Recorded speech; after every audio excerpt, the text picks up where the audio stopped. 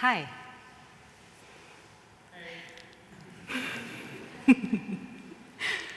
Earlier this year, I was in Australia, for the first time actually. I visited the University of Western Australia in Perth, and one of my colleagues there told me something funny, I think, about the Australian national anthem. He said that basically no one there knows the lyrics. I think this is hilarious. Just imagine you're at some occasion, some celebration, and you're supposed to feel really patriotic, and they play the hymn, and you want to sing along, and you can't because you don't know the words. And people are not embarrassed about this. They just think it's funny, and I agree. I think it's hilarious. So I asked him, why? Why do people not know the words? And he said, you just have to look at it. You will immediately see why people don't know the words. So let's have a look. These are the words of the Australian national anthem. I'm not going to read them to you, and I'm also not going to sing the anthem to you. Let's just notice that there is just one line that repeats itself. In joyful strains, then let us sing Advance Australia Fair. Everything else, there's no repetition, so many different lines. How on earth are you supposed to remember all that? Let's look at a different song. Fly, Robin, fly. Here are the lyrics of Fly, Robin, fly. Fly, Robin, fly. Fly, Robin, fly. Fly, Robin, fly.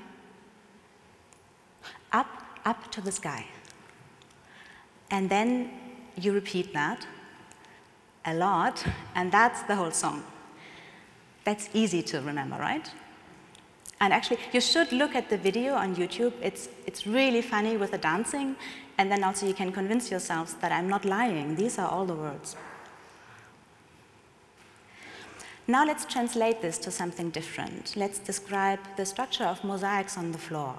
This is the first example. Lots of blue little tiles. We see 3 different shades of blue. The tiles all have the same size. And now imagine you want to describe to someone what this pattern looks like. Describing this is a little bit like describing the lyrics of the Australian national anthem. There's no pattern, no repetition. How are you ever going to describe this? You have to describe the position of every single tile, the color that it has, and then the next one, and the next one, and the next one. It will take forever. Here's something that resembles a little bit more the lyrics of Fly, Robin, Fly. A chessboard pattern. Imagine you're standing on a black tile. In front of you, you see a white tile. On the left, on the right, behind you. Diagonally, you will see more black tiles. It's very easy to describe what is happening there. If you turn around 90 degrees, it looks the same. If you turn around the other way for 90 degrees, again, it looks the same. So there is a lot of regularity, a lot of repetition, a lot of symmetry. There is rotational symmetry, and also there are reflection axes in this pattern. And this is why it's so easy to describe this mosaic. This is a lot more like Fly, Robin, fly. And this also works with more complex structures. So here are 2 pictures of snowflakes. And again, you see symmetry exhibited. You see 6 different rotations that you can do, and also 6 different reflection axes. And in fact, you can use this symmetry to distinguish between real snowflakes and fake snowflakes that sometimes you see for Christmas decoration. They will have an 8-fold rotational symmetry, and that's not real. And also, there are so many different snowflakes. They are all individual, but they all have this symmetry in common. And there is something else, namely the benzene molecule, that exhibits the same kind of symmetry.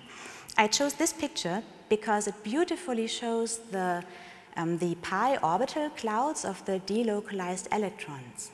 That's the violet clouds that you see.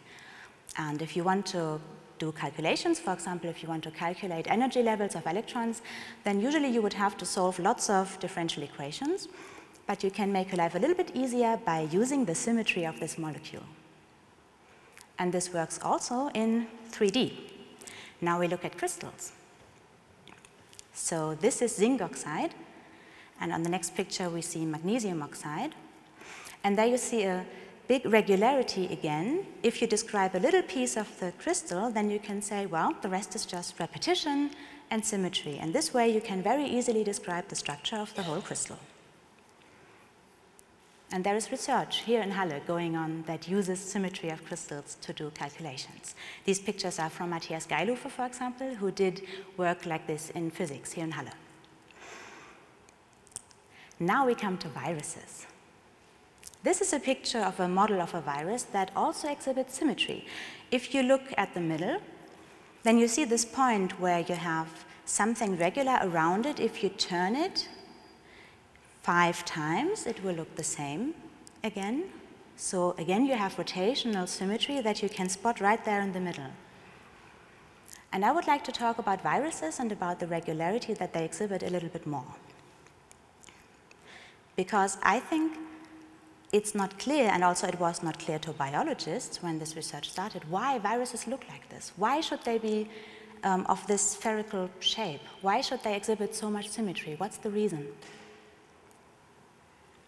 So in the beginning, and I would say it started in the 50s maybe with the first models, in the beginning people looked at models for viruses that were icosahedral. So you have a lot of triangles put together. And then things became more complex, and we will come back to that in a little moment. But before we do, let us just quickly remind ourselves what a virus looks like and what the building blocks are. So, first of all, inside you have the most important bit, namely the genomic information. There you have the information that describes the structure of the virus, and this is essential for reproduction. So that's the information that needs to be copied so that the virus can reproduce itself. And it's better if it works quickly. So this information should be read quickly, it should be understood quickly, and the new viruses should be built quickly.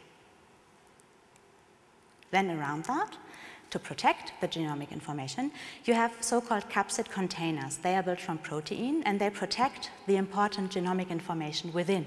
And then sometimes you have some additional hull around these capsid containers. They depend, for example, on the environment in which the viruses live.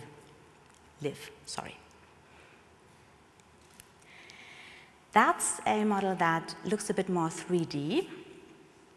It's very beautiful, I think. The diseases, I should say, because there are several attached to it, are not that pretty. This is a human herpes virus. There are a bunch of them, and this is type 8. And I'm showing this because you can see a lot of detail in the structure on the surface, but the little red triangle also exhibits the basic triangular shape that was used to model the surface. This is taken from a research article from 2000, this picture. So these models are used in actual research on viruses. And I would like to now explain a little bit how symmetry enters the picture. So let's come back to the picture from earlier. In the first model, the yellow one, you have the icosahedron. So you have triangles to cover the surface. And then the orange one still has triangles, but more of them. And then things become more complicated, more complex. This is because there have been classes of viruses that just could not be explained with the models that were there at the time. So things developed from the 50s with the first models by Crick and Watson, through the 60s with some more elaborate models, and then something happened, or someone happened, I should say. Reidun Twarok came along with her team. And they used something completely different for the surfaces of the viruses, and that was the key to understanding more complex classes of viruses. They used Penrose tilings, aperiodic tilings of the surface that can be used to cover the surface of a virus model. So there are lots of things to be learned from this. First of all, I should start by saying that Twarok's new approach made it possible to have a deeper understanding of viruses, not just what they look like, but also how they work. Her models make it possible to link changes in structure of a virus to changes in function. And this could be key to understanding not just how the viruses work, but also how they can be fought. And in particular, when the viruses have a very high reproduction rate, so there's a lot of mutation in very short time, then it might be crucial to see changes in function, namely changes in structure, very quickly. That makes it easier to fight whatever disease they are causing. And also, I think there's another lesson to learn, and that has to do with the research on Penrose tilings that was done, for example, during the 70s. In fact, people have been studying aperiodic tilings before, but then Penrose tilings came along, and at the time, I'm not sure whether people thought about immediate applications. And maybe that's the lesson that is to be learned here. Very often, funding for research is linked to immediate applications. Maybe there should be an immediate way to make money out of the results. Why? Why shouldn't people just do research on topics they find important and fascinating? And then they can spend time and energy, and they will have fun working on it, and then they will find great things, and they will prove great results. And who knows, maybe applications will come along a lot later. Who would have thought that Penrose tilings lead to research that might save lives one day? Who would have thought?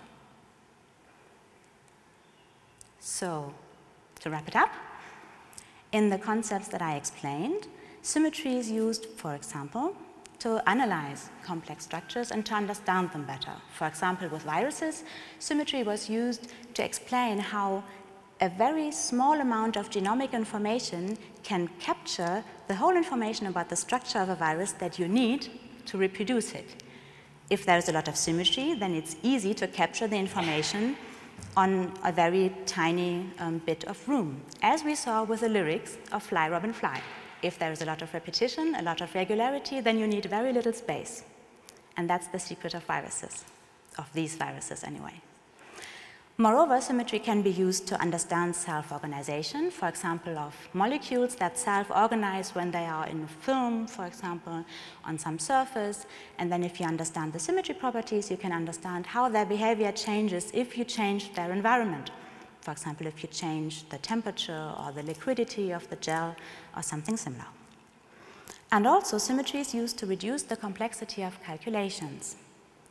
We have seen this for calculations for energy levels of electrons. That's an example I talked about briefly. But also, some of my research is about this. We use symmetry to make algorithms faster, a lot faster, actually.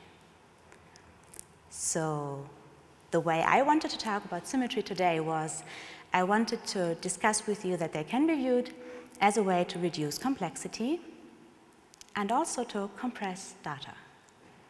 Before we finish, who remembers the lyrics of the Australian national anthem?